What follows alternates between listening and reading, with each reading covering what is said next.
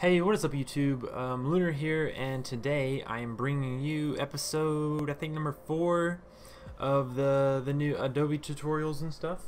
In this episode I will be using what we did in the last video with text to add text to my bowling logo in a couple different ways. So with that said, let's get right into it.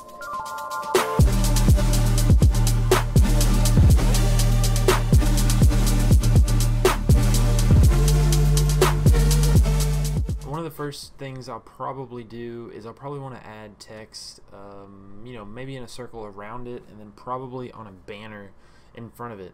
And so usually what goes on text is like where the team is located, city, state, city, country, I don't know, and then like your team name, and then maybe like a date or like a group or league or something. So I'll probably just make my team name, wait for it, the Granny Shotters, because I feel like that team name is this represents a lot of people in bowling, doing those granny shots.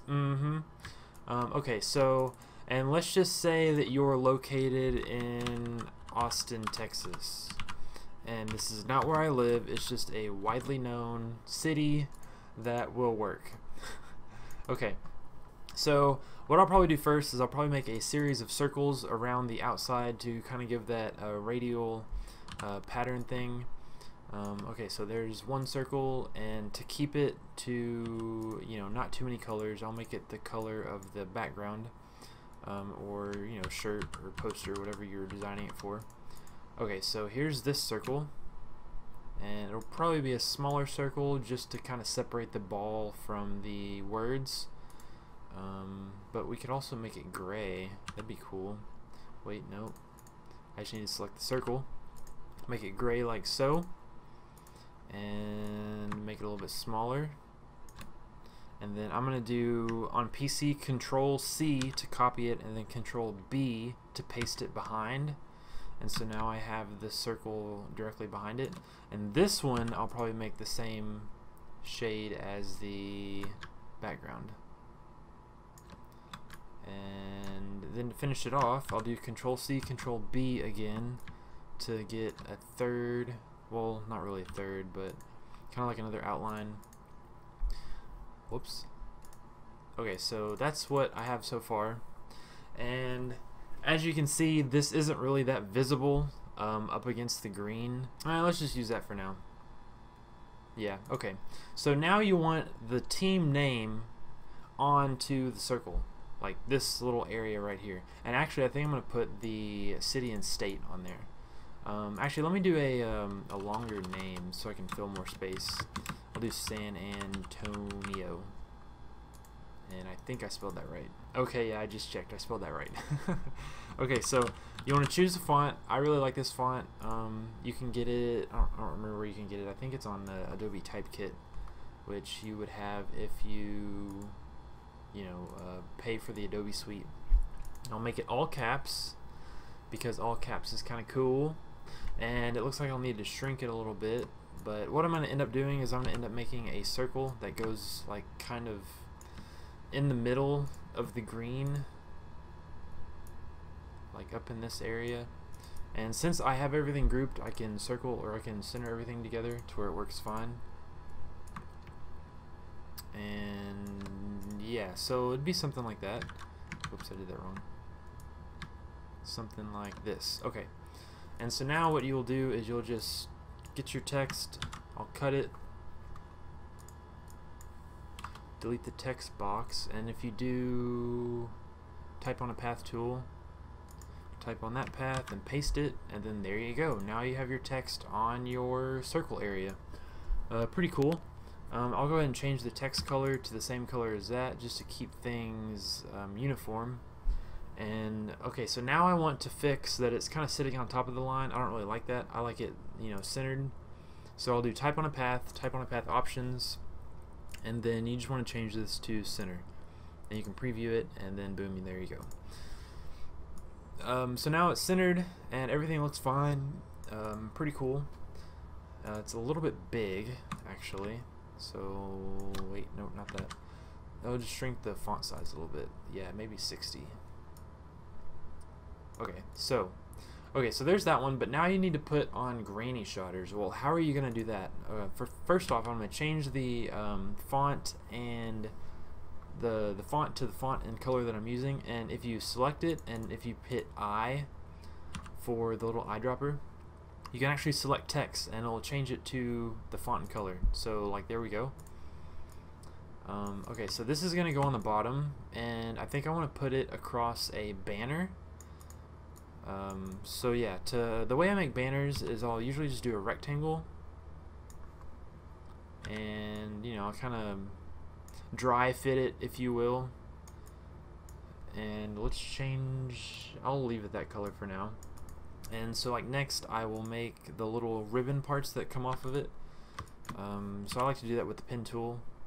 You just make a point, hold shift to keep a straight line, make another point, and then boom, and then right in the center, and then right there, and then so now you have your one edge, and I'll actually move this out a little bit, and then you can stretch it, and I'm going to change these colors so that you can see them and like how they interact with the rectangle. Okay, so I'm going to do that, flip it. Okay, so now we have this so far. I'm going to group these two so we can keep them centered with the rectangle. And now I need to create the little shadows. So the way I do that, let me center it first. The way I do that is also with the pen tool. You can just click, click on all the different points, click and click. And same thing over here, click, click, click. Okay, so now that we have those, we need to color them a different color. Let's make it this dark gray, and let's change both of these to like a lighter gray. Maybe like the same color that's in here. Okay, cool. Okay, so now we have our banner. Yeah, making sure that was all good. Okay, so now we have our banner, and I'll probably group it all once again, and then I'll move it up a little bit, and you can just set it on there kind of like that. And of course I'll have to mess with the colors because like I said earlier, the light gray doesn't look good against the lime. Okay, so that's kind of cool, right? Well, let's make it more exciting. Let's warp it. So I'm gonna do effect, warp, arch, and that's a little bit too much of an arch. Let me turn it down to like 15. Okay, 15's cool. 15's cool. Okay, so there's the arch, and now we just gotta put the words on there. Okay, so that looks about right, and then let's arch this the same way that we arch the banner, and that curve probably make it about like 12 or 13. That looks good, and I'll probably shrink it just a tad bit more. Go ahead and recenter everything, and then move this down some. So now you have the San Antonio, Texas granny shaders. And actually, I just had an idea. Let's change this up a little bit. So you can, on a text on the path, you can do Control-C, Control-B to copy it directly behind. So now I have a copy of the text, and yeah, so now this is in the way, so I'm going to hide this just so I can see what I'm working on. And I'll double click this, and then I'm going to make this say just Texas.